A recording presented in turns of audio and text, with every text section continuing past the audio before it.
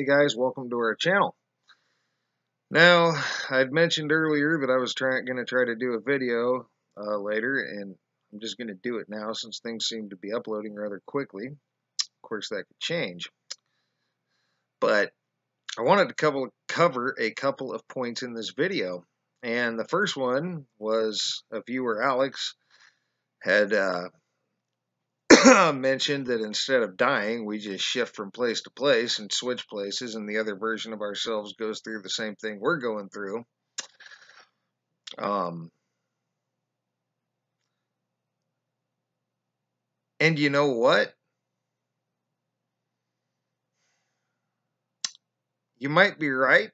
I mean, because that's a tricky one. Because yeah, I mean, if an infinite you dies, they would shift, and they would go through the Mandela Effect.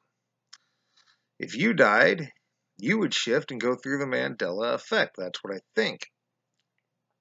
At no point do I think that our energy, and by the way, that's what I think a lot of people have called souls, is our energy signature. And of course, that's not going to change. That's a wave. That's an energy wave. That's going to remain constant. You can't destroy that. It's just going to keep going and going and going, like the Energizer Bunny. So, no, I don't think we lose our souls or our energy at all. It just transfers. And if you ran out of use, because even in infinity, again, you know, our bodies will only hold out so long anyway, I think you would just be reborn and the cycle would start over, but it would still be your energy signature. And much like I have, I believe you can access memories of things you had done in previous incarnations in the same, probability waves. So I think that's an interesting point. No, I don't think you lose any energy. I don't think your soul, as they call it, gets lost. And I watched the video he provided, and it brought up a very interesting point. And it supports our theory of the multiple realities, in fact, infinite realities, in our opinion, me and my fiance. And we've made a model, as most of you know, for that.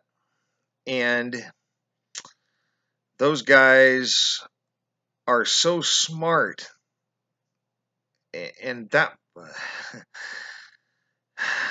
where they don't think that it works the same way on our level,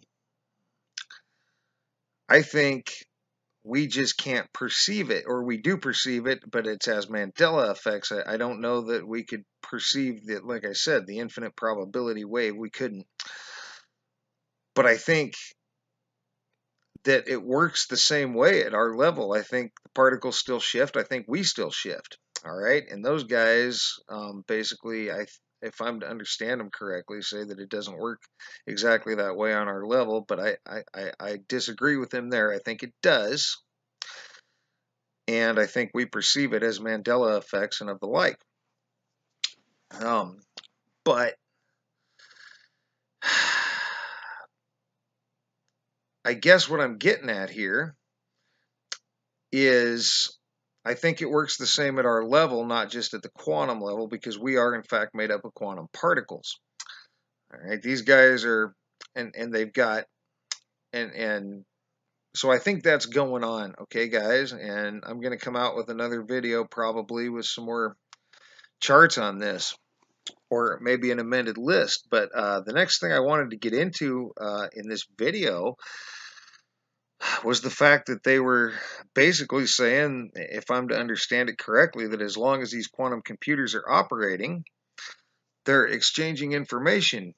They're exchanging information with all these parallel realities they're in contact with, unless they shut that down. So depending on how many quantum computers they have, as long as these things are running, it would be exchanging information.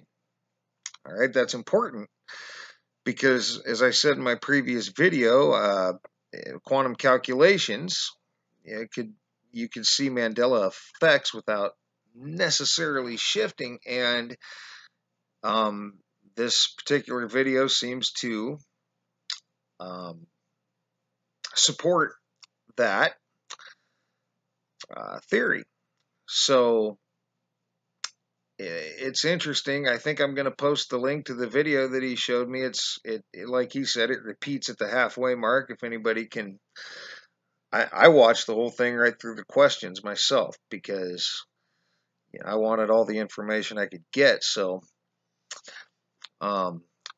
anyway, that's pretty much the point of this video. I'm going to post that link that he posted me so that you guys can check it out for yourselves. And I wanted to address the souls, and I did that. And I wanted to address the fact that since we're made of quantum particles, I think those guys are so smart that they may be missing the fact that of course it would work that way at our level. And you'd have Mandela effects, or quantum effects. It's a bad word for it, I know. It has nothing to do with Nelson Mandela. And I should also acknowledge that I was informed that I missed some evidence that Perry Saturn was falsely reported dead, and I didn't realize that. I didn't watch TMZ, and for all the searching I did, I couldn't find anything. So thank you very much. And I forget the viewer now, but I really appreciated that. That's super awesome. That I wasn't just losing my mind. There was in fact evidence out there. So that's it for now, guys. I wanted to get my thoughts out there on these while they were fresh in my mind, and I will see what I can come up with for a follow-up video to all this. I'll have to piece some of my previous videos together and make some amendments, most likely. So thanks for now, guys. Thanks for all your thumbs up, your thumbs down. Thanks for your comments and all the information that gets posted in the comments. It better informs me of the things I'm talking about and what I'm dealing with. So, and thanks again for all you guys' subscriptions. And so for now, guys, thanks for watching, and you guys have a great rest of your day.